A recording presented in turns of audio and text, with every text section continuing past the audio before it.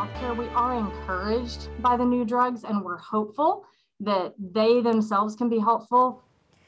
New treatments for COVID-19 could help keep high-risk patients out of hospitals, but nearly a month after their FDA authorization, they're so hard to come by here in the state.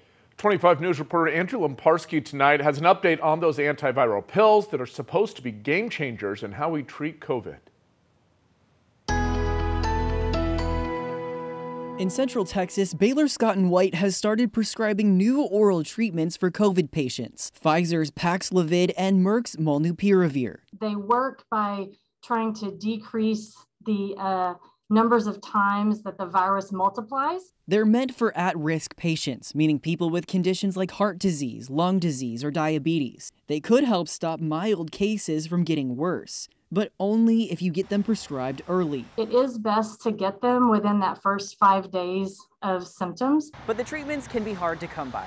Walgreens says they only carry them in select Texas pharmacies.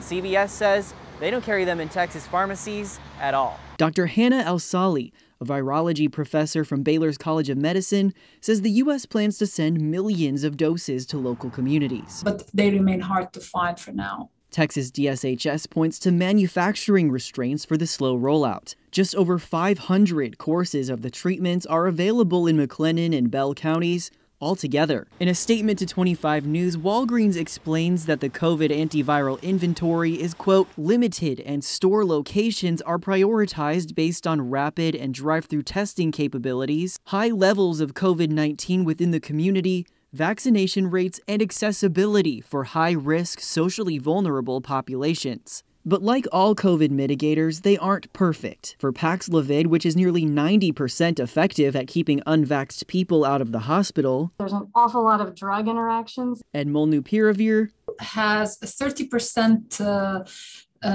efficacy. While there's hope for the pills, doctors agree the best way to stay out of the hospital is still a COVID shot. Andrew Lamparski, 25 News. Andrew, thank you. DSHS says the federal government allocates new supplies of the drugs every 2 weeks to the state, and it's expected to grow over the coming months. Some Americans